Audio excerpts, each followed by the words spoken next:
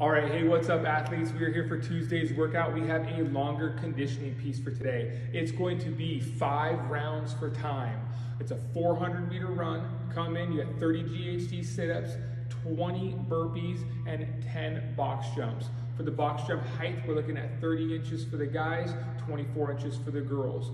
What we're looking at with regards to time for each movement is we want the runs to take somewhere between 1 minute and 45 seconds to 2 minutes and 15 seconds on average.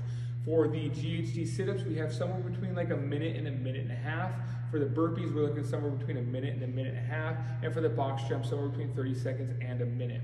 If we're sticking to those end range of those estimated times on average per movement, that's gonna put us something like near the 31.5 minute mark, but we are gonna have a 35-minute cap. The goal for today is to be able to push and get somewhere between 26 and 31 minutes, but again, we have a 35-minute cap. This is gonna be one of those grinder workouts where we gotta stay focused and we gotta find a pace that we can maintain and consistently move at and keep driving for that 5 rounds. Looking forward to this one, guys. We'll see you on Tuesday.